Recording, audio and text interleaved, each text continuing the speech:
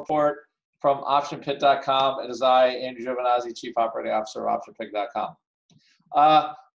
We're doing our second year of the Vol newsletter. The first year went pretty well. Hopefully the second year will go even better. If you want, you can subscribe. Some of the goodies you get, positions, all the trades, all the positions that we've done, everything is dated. One I think the great features is a video archive of almost every vol condition that exists for the last year. So there's probably 50 videos in here. So you go to our webpage, go to the store or memberships and subscribe. Great deal on learning how to trade volatility. All the distilled wisdom OptionPit has on trading volatility in one place. So what's going on? Today, I think that's mostly just sort of a letdown day. There was no, let's just call it no real deal for North Korea. We thought that could be a slight positive, didn't happen. The testimony, I don't think really helped, but didn't really hurt either. Wasn't great, but I don't think it, I think it, if anything, it might have added a little uncertainty or not. Small balance. GDP number wasn't bad. So what you got is a recipe for everything just is not bad, but not super duper. We still don't have the trade deal, even though, at least for now, the tariffs got taken off the table, but that doesn't mean they can't get thrown on the table again. So as far as interesting trades go, we'll look at time spreads again. I just think it's hard for VIX to drop maybe more than a point in the next 1 to 2 weeks. So time spreads would work a little better. There are some decent ones. As far as stocks go, we can take a look at Tesla and see if there's some trade in there. It's been moving a lot on the news. The on-again, off-again stuff with Elon Musk.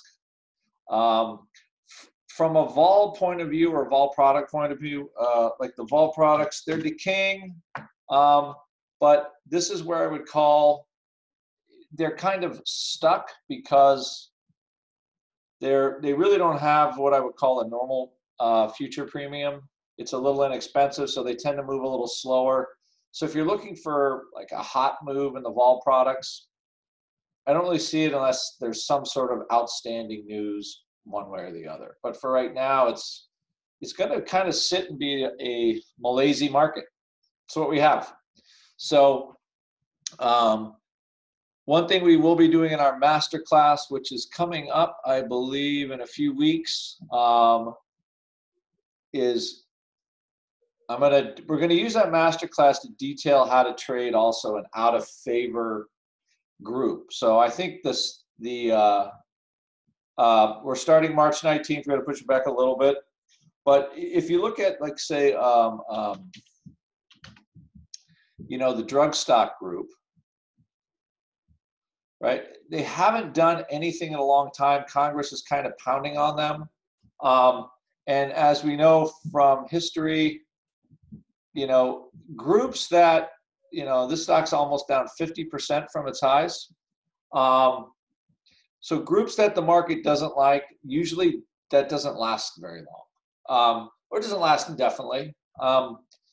So it is possible these could perk back up again, which would make, I would say, good long-term trade candidates, not very good short-term trade candidates. So our masterclass will focus on this group pretty specifically. Like, how do you put on positions for better yield and very high potential returns in the future using options in a variety of ways? So you've got a group that looks beaten down. You want to set up for like a long-term big kill on the upside and hedge downside.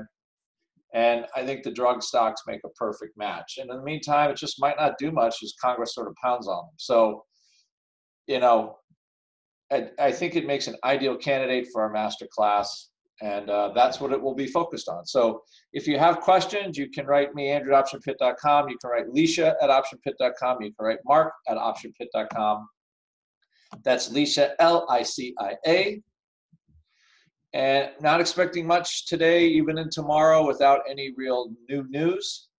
So kind of a listless day, I would say. All right, everybody, have a good one, and we will talk to you later.